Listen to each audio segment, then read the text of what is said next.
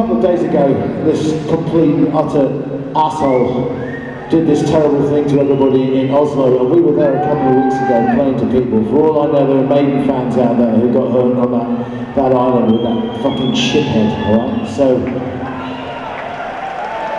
there's a lot.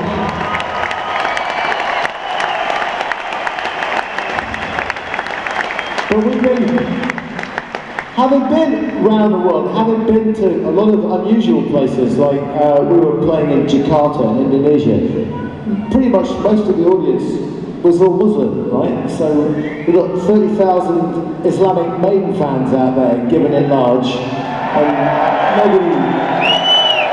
nobody getting upset.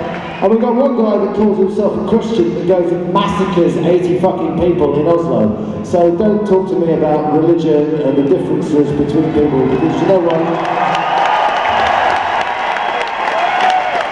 As far as we're concerned at the moment, it doesn't matter what colour you are, what sex you are, whether you're Hindu, Buddhist, Christian, Jewish, or fucking, ideally, Jedi.